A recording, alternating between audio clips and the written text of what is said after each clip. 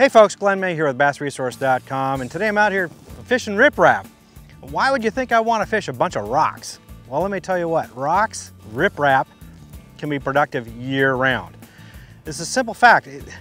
The rocks, algae collects on the rocks, and organic material will fall down in between the cracks and crevices of the rocks. This in turn attracts crawdads, insects, bait fish. It's a buffet for the bass. And it'll happen year-round, even in the wintertime. You get a few warm, sunny days, it'll warm up these rocks, and that'll get the whole ecosystem going, even if the water temp's in the 40s. Okay, so riprap, if you have it in your lake, you gotta fish it. And as a matter of fact, you can find them anywhere. You can find them in dams like this, or you can find them along roadbeds. You can find them, homeowners will use riprap to prevent erosion of their property.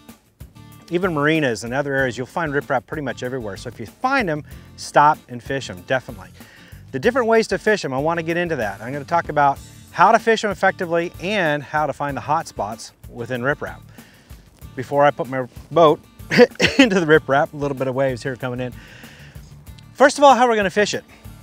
The most effective way, the most common way to fish riprap is with crankbaits, deep diving crankbaits.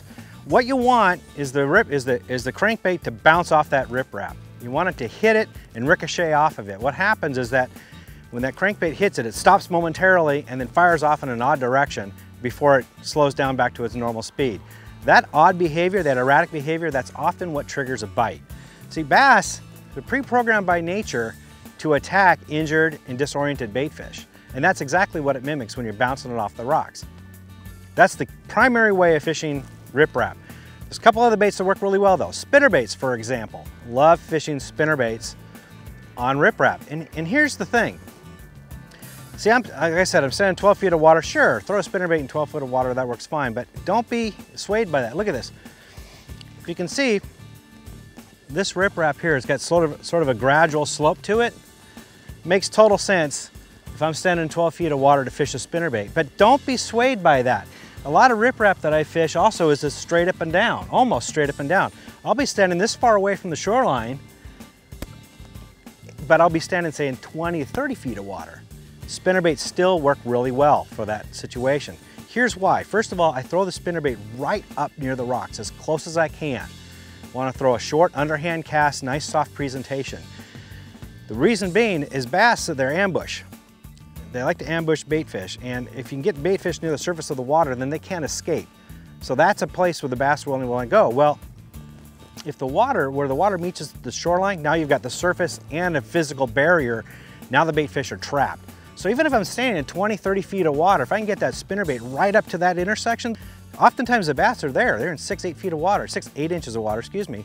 I'll cast up there and I'll get whacked within 2 to 3 turns of the handle, even though I'm standing in deep water. So don't be afraid to throw spinnerbaits, but you gotta get them right up near the rocks. Don't throw overhand cast, because if you hit the rocks, you can be liable to bust up your spinnerbait. Nice, soft, underhand cast, that's the presentation you want.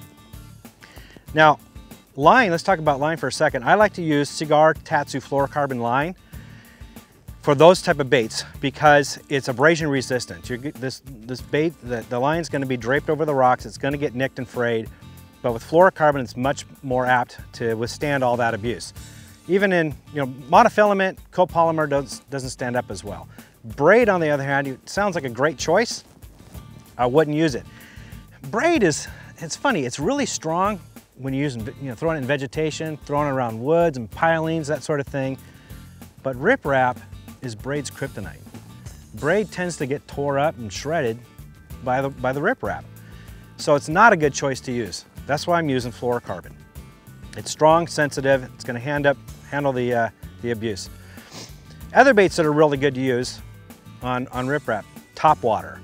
Definitely you wanna throw topwater, especially in the warmer months, in the low light conditions. Buzz baits, poppers, anything like that. Those are the baits you want to be throwing. That can be a heck of a lot of fun. You can have a heyday catching fish off topwater during those times of the year. Now let's talk a little bit about baits that fall. We've talked about the horizontal baits, they work really well. The vertical baits, that's a little bit different. Sometimes the bass, they don't want those horizontal baits, but to fish vertical takes a little bit more patience and work in riprap. The easiest one to throw is like a Senko type bait or a Savage Gear armor tube. Those work really well. They're weightless, they glide across the top of the rocks, they're not gonna get hung up in there. But if you're fishing something with a weight on it, say a jig, Texas rig baits is a good example. With that bullet head sinker, I'm telling you what, man, that's like Velcro to rocks. That bullet head, as soon as it touches the rocks, it gets wedged in between those cracks and crevices and it's not coming out. You're gonna get really, really frustrated fishing those, darter heads, anything with that kind of cone shape weight to it, don't even bother using those in riprap. Even shaky heads can be, can get stuck in the rocks. But football head jigs, those are a little bit better. They don't get hung up as much, but it depends on the type of riprap.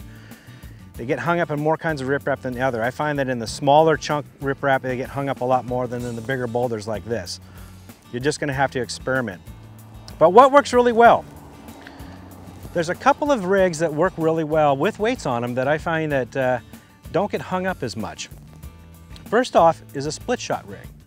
Split shot rig, by its nature, you're not lifting and dropping it down like the other rigs. So it's not gonna settle down into the rocks as much. You actually are gliding that along. You're moving that bait along the top of the rocks. And this weight, you see the shape of it? The weight is cylindrical and it's between you and the bait.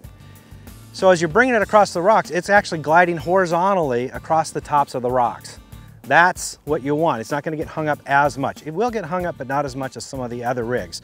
Also, another bait that works really well is the tube jig, but specifically, if you have the tube rigged like this with a jig inside the tube, that's what you want.